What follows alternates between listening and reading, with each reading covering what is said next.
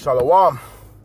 Call Halal, Yahweh, Bahashim, Yahweh Shai, Bahasham, Rakak, Kwadash. Double honors to the elders and apostles of Great Millstone who taught me this truth and rule well. Salutations to the brothers out there that are laboring and pushing this truth and in sincerity and in charity and risking their lives and their freedom to do so. To you I say Shalom. To the Akim and to the Akwath, that'll be you brothers and sisters. Adawan Ratazah, that is to say Lord willing. Hopefully by the end of this lesson, you be edified. This is your brother Amawan Ibad from the GMS Miami camp, back again with another lesson through the spirit and power of Yahweh, Bahashim Yahweh Shai, to feed the lambs of Yahweh, Yahweh Shai, as commanded. And this lesson today I'm going to entitle it, The Devil is Super Busy. Okay? The devil is super busy. And this is all of the spirit, you know. I don't have any scriptures written down.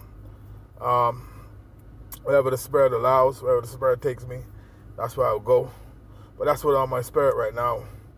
You know how this devil is just super busy, man. And you can see it everywhere you look, man.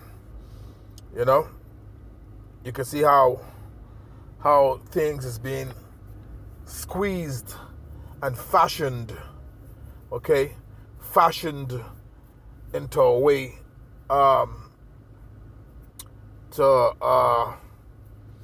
try to get this place molded into, you know, what is called their New World Order, man.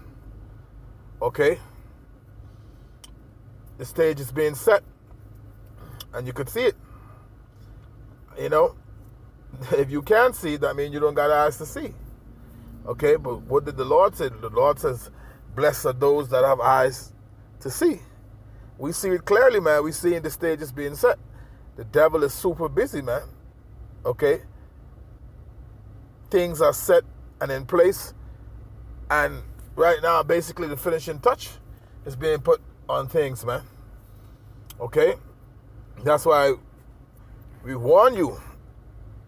We here to warn you of the impending danger, man, and the tribulation that's to come. It's written all through the scriptures, man. Okay? The scripture tells you that, man. I warn you of these things, man. You know, Acts chapter 14 and verse 22, confirming the souls of the disciples and exhorting them to continue in the faith, and that we, through much tribulation, must enter into the kingdom of the Most High. It's going to be by way of tribulation. The scripture tells you that the righteous shall scarcely be saved, man. Meaning by the skin of your teeth. Okay? But at the end of the day, the word of the Lord doesn't turn back onto him void. So the righteous are going to be saved. They are going to be delivered. Okay? But you're going to be coming out of tribulation, man. Okay? So this devil is setting things up the way he want it to be. Why? Because he know he only have a certain time to rule in his kingdom. He have certain boundaries that he cannot pass, and because he know you have these boundaries, as a matter of fact, let me get that. Because he have certain boundaries that he cannot pass, therefore time is against him, and he know his time is short for him to rule. Okay, let's grab that. This is the book of Job. Job chapter 14 and verse 5. It says, seeing his days are determined. Okay, the wicked Esau. Seeing his days are determined. The number of his months are with thee, meaning the Most High. Thou hast appointed his bounds that he cannot pass. So he have a certain limit, a certain time that he cannot pass. He only could rule until this particular time. And once that time come upon him, it's over for him. And so this is why things is moving fast. He's moving fast because he see that he's running out of time. Scriptures tell you that. Also right here in the book of, let's get it, Revelation 12 and 12, a scripture we bring out all the time. All right? So this devil see that his time is fastly approaching. So, and that's why they doing all of this, you know, making these sloppy movements to the point that they're being exposed because time is against them. You know, they're moving sloppy and people starting to see it, right? see the devil for who he really is. This is Revelation chapter 12 and verse 12. It says, therefore rejoice ye heavens, and he that dwell in them. Woe to the inhabitants of the earth and of the sea, for the devil is come down unto you, having great wrath, because he knoweth that he had but a short time.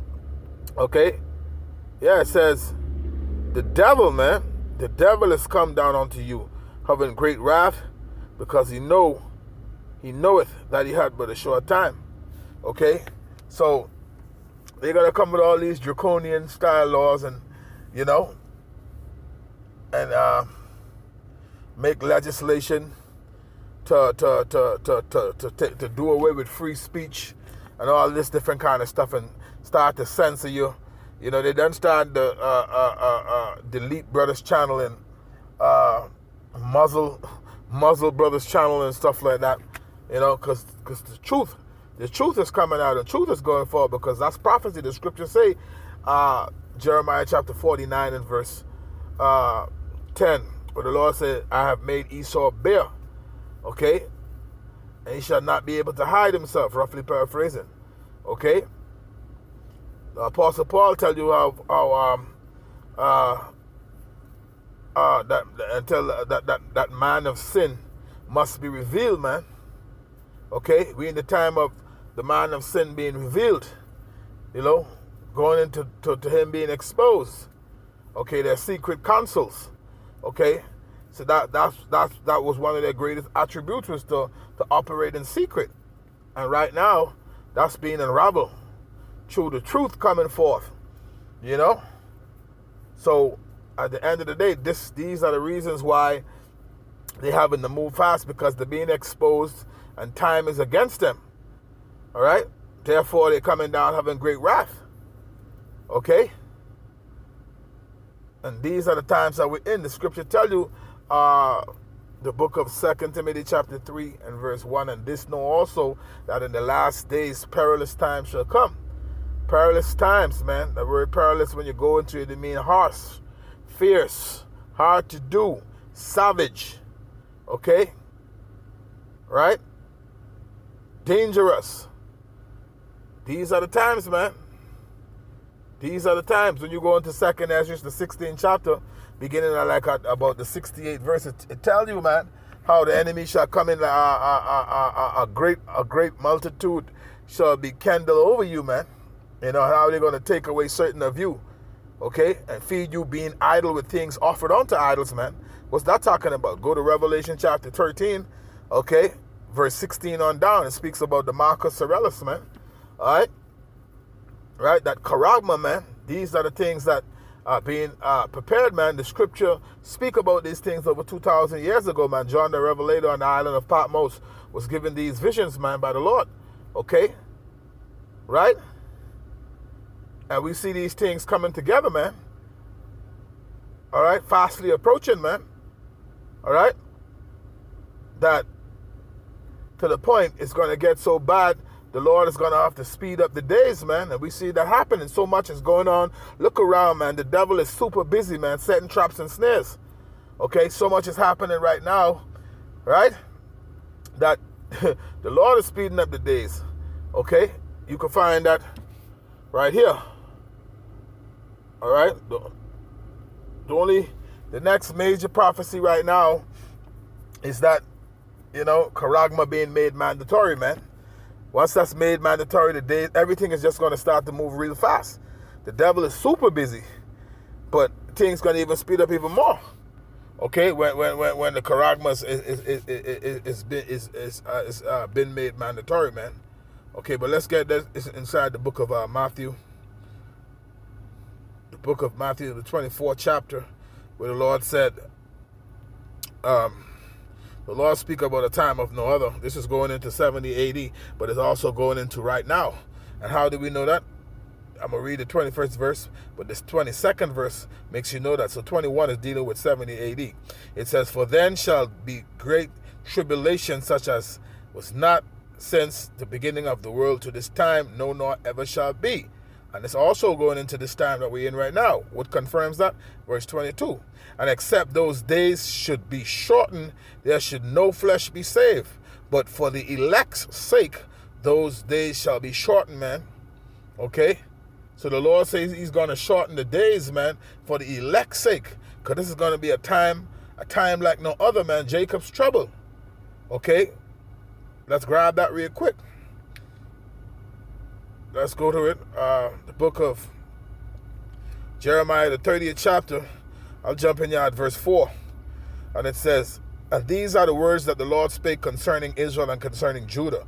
For thus said the Lord, we have heard a voice of trembling, of fear, and not of peace. Ask ye now and see whether a man do travail with child. Wherefore do I see every man with his hands on his loins as a woman in travail, and all faces are turned into paleness. Alas, for that day is great, so that none is like it. It is even the time of Jacob's trouble. Now, who is Jacob? The progenitor or the patriarch of the 12 tribes of Israel, man. You so-called Negroes, Latinos, and Native Americans, so-called, whose blood lineage goes back to Abraham, Isaac, and Jacob. You're the Israelites, man. It's talking to you. A time of trouble for you. Your forefather is Jacob, man. It says Jacob's trouble, so it's your trouble. Okay? And right now the devil is super busy setting up Jacob's trouble. So for you scoffers and you doubters and you the ones of you that don't believe that this time is going to come, remember what the scriptures say. Right? But let me finish reading this verse and then I'll go to get it. It says, it is even the time of Jacob's trouble, but he shall be saved out of it. Right? The elect is going to be saved out of it. The 1/3. The 1/3 elect, men, women, and children. But remember, the scriptures speak about the 2/3. Okay? Zechariah chapter 13 and verse 8, which says, and 2 parts in the land shall be cut off and die, but the 1/3 should be brought through the fire. Right? How the 1/3 is going to be brought through the fire? When the Lord returns, and Michael, the archangel, is going to stand up and fight for his people, man. Okay? He's going to stand up and fight for his people. Let's grab that real quick. The book of Daniel, the 12th chapter, because it's going to be a time so rough and so bad that we're gonna need divine intervention, man, from the heavens above. It says, and at that time shall Michael stand up, the great prince which standeth for thy children, for the children of thy people, and there shall be a time of trouble such as never was since there was a nation, even to that same time. And at that time thy people shall be delivered, everyone that shall be found written in the book. So those who are found written in the book, that's the elect, man. They're going to be delivered through the spirit and power of Yahweh Bashim Yahushai. The Lord says he's going to lift up that standard when you read Isaiah 59 and verse 19. Okay? So we here to warn you and tell you the word of the Lord so you could repent, man, and seek the Lord before it's too late, before the famine of the word. Okay? But a lot of scoffers out there, they don't believe. But guess what? Romans 3:3, when you go to that, it tells you, right? This is the book of Romans chapter 3 and verse 3. It says, for what if some did not believe? So if you don't want to believe what we're telling you, you're going to find out the hard way. For what if some did not believe? Shall their unbelief make the faith of the Most High without effect? God forbid. Yea, let God be true, but every man a liar. As it is written, that thou mightest be justified in thy sayings, and mightest overcome when thou art judged. Okay, so we only here to warn you. Okay? Our job is just to warn you. Okay? But we ain't gonna be concerned about you if you're not seeking the Lord. We only concerned about the hopeful elect. Those that are willing to be obedient to the words of Yahweh Ba'ashem Yahushai. Okay, so let me grab this real quick in the book of 2nd Ezra chapter 15. I start at verse 3. It says, fear not the imaginations against thee. That's right, we're not going to fear the imaginations against the men of the Lord. Let not the incredulity, which this word incredulity goes into unbelief. Let not the incredulity or unbelief of them trouble thee that speak against thee. Yeah, you're speaking against this word. Okay, the scriptures tell you in the book of Peter, where it tells you about speaking things that they know not of. Roughly paraphrasing, as natural brute beasts. You're made to be taken, man, as natural brute beasts, because you're speaking of things, dignitaries of things you know not about, man. Roughly paraphrasing. Okay? It says, fear not the imaginations against thee. Let not the incredulity of them trouble thee that speak against thee. Verse 4, this is the point. It says, for all the unfaithful shall die in their unfaithfulness. Yeah, you don't believe is a consequence for not believing, man. All right, you're supposed to believe on the Heavenly Father and His Son, or believe, on the Heavenly Father through His Son. Okay, because He's the way back to the Heavenly Father. He's the adoption. He's the he was Him. It was Him who was used to make reconciliation, to bring us back to the Heavenly Father. So you have to believe on the Son. Okay. And remember, the scripture tell you, Acts chapter 4 and verse 12, there's no other name given under heaven whereby a man can be saved. So if you don't believe on the Son, the times are coming, Jacob's trouble. If you're not calling on Yahweh Bashim Yahushai, okay, how are you going to be delivered, man? Okay? Especially in these times where the devil is super busy. All right? So that's it, man. If you don't believe, hey, there's consequences for that. All right? So you have to know who is your true power in that day. Yahweh Bashim Yahushai, the name of the Lord is a strong tower. The righteous run into it and are safe, man. Okay, the scripture tell you, Psalms 124 and verse 8, our help is in the name of the Lord. The Lord tell you, say, because he have known my name, I will save him. Okay, roughly paraphrasing Psalms 91. Okay, so, amen. In this day and in this time, you have to know who's your power to call on for help, because the devil is super busy, man. The scripture speaks about, the devil going forth as a roaring lion, man. Let me get that real quick. I'm gonna get two more, and I'm gonna get ready to close it out. What's that? The book of 1 Peter chapter 5 and verse 8. It says, be sober, be vigilant. Right? Why? Because the devil is super busy. Be sober, be vigilant, because your adversary, the devil, as a roaring lion, walketh about seeking whom he may devour. So if you're just being a low-lying fruit, man, the devil could just devour you. All right? Especially how they're moving super fast in these times. All right? So keep your spiritual lens up. All right? And watch as well as pray, as the scriptures say, man.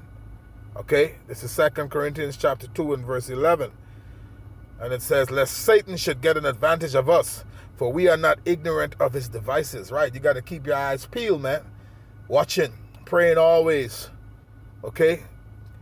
Keeping up with what's going on in the news, filtering it through the scriptures, man. That's what you got to do. And I'll leave you with this one and close out with this right here. Let's go to Ephesians, the 5th chapter, beginning at the 15th verse. It says, see then that you walk circumspectly, okay, not as fools, but as wise, redeeming the time, because the days are evil, man. All right? That's what it is. Got to redeem the time. Use the time that you got to please the Lord, being in holy conversation, being in brotherly love and showing charity, giving yourself over to reading and attendance to the brotherhood, man, until the Lord appears, man, until the Lord return. Okay, walk in the righteous way, keeping the faith and fighting the good fight of faith. Okay, redeeming the time, because the days are evil. Verse 17, wherefore be ye not unwise, but understanding what is the will of the what the will of the Lord is. So, knowing that the devil is super busy out here, you got to understand what is the will of the Lord, man, to please the Lord, because at the end of the day, the Most High is in control of all things. All right? The Most High is, Yahweh Bashim Yahushai, is in control of all things. All right? So at the end of the day, let him be your shield and your buckler. Okay? To defend you. It's the Most High who go forward to fight for you, man. The scripture says. So at the end of the day, you have to lean on the Lord. Don't lean on your own understanding. Okay? Trust in the Lord with all thine heart. All right? And lean not on your own understanding. Okay? Acknowledge him in all thy ways, and he will direct thy path. All right? Hey, so with that, hopefully you were edified. On to the next one. Shalom.